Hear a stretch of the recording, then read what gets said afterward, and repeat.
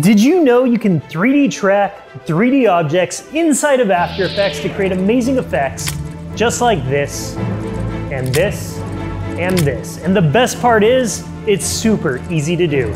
Come on, I'll show you. I'll use this shot for the tutorial. I'll teach you how to import, track, and composite 3D objects. Once your shot is set up, it's easy to swap through different 3D models. To create that hologram effect at the beginning of the video, I just followed all the same steps I'm going to show you, but I used the Crate's hologram plugin, which is part of the LaForge plugin suite. There are tons of amazing plugins in this collection. If you want to check it out, look for a link in the description below. I've got my shot imported into After Effects. We made sure to keep the ground in frame, which will help us when tracking in our elements. There's also a good amount of stable camera movement, which is going to help with our track. I'll right click on my footage layer and go to Track and Stabilize and select Track Camera. This will start the camera tracking process. Once that's done, I can see these colorful X shapes. I'll increase the size of these so you can see them a little bit better. These represent tracking points. If I hover my mouse over them, you can see a 3D target pops up.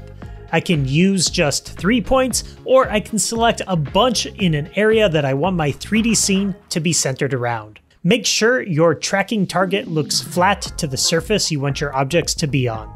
Then I could just right click and select Set Ground Plane and Origin, which will make this area the center of my 3D scene.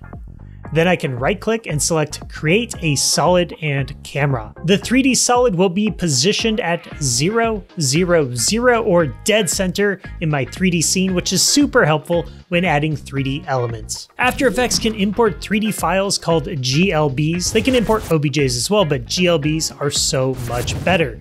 These are great 3D files that have textures and sometimes even animations baked in. You can find them on most 3D stock sites like RenderCrate.com, but I tend to just use the RenderCrate plugin for After Effects, which lets me browse the library and import 3D models directly into my composition. For this tutorial, I'll delete the 3D model from my composition, and I will just drag it in from my project window to see some more options. When you drag and drop a GLB into your After Effects comp, you'll get this useful pop-up. I always select Make Comp Size, and I make sure Do Not Affect Position is also selected.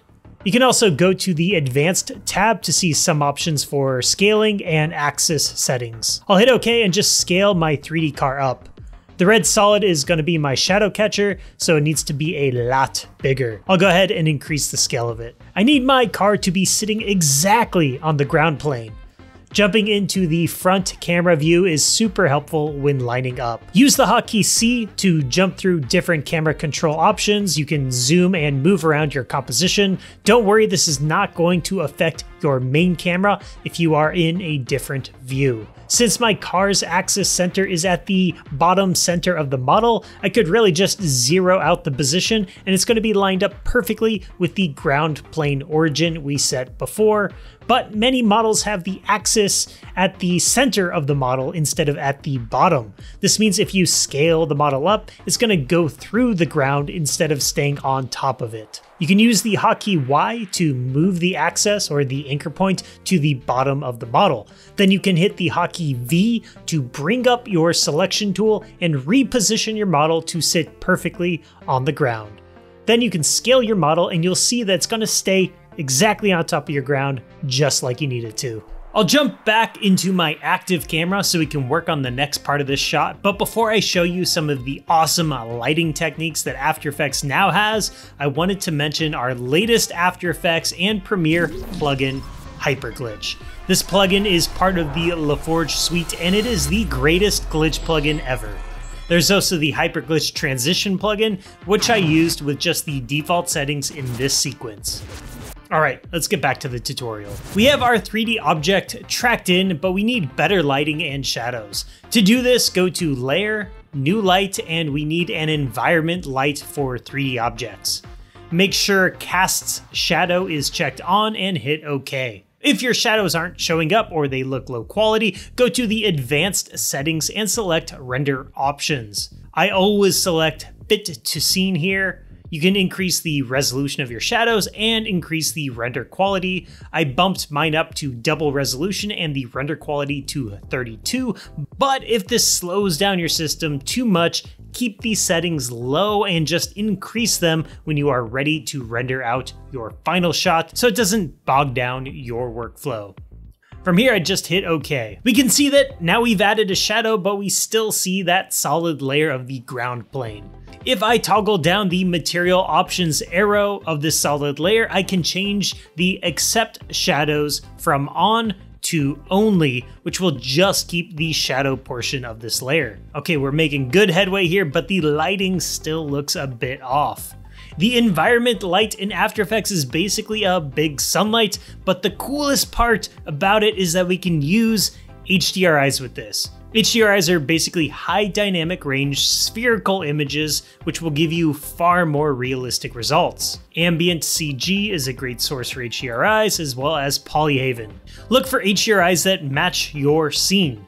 The most important part is to make sure that your sun or whatever your light source is roughly the same.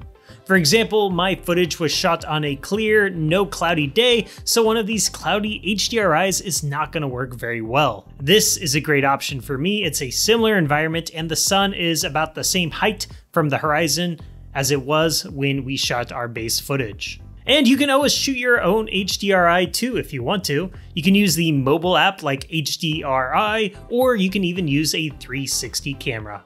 I've imported my HDRI into After Effects and I'll just drag and drop it into my composition at the bottom of my layer stack.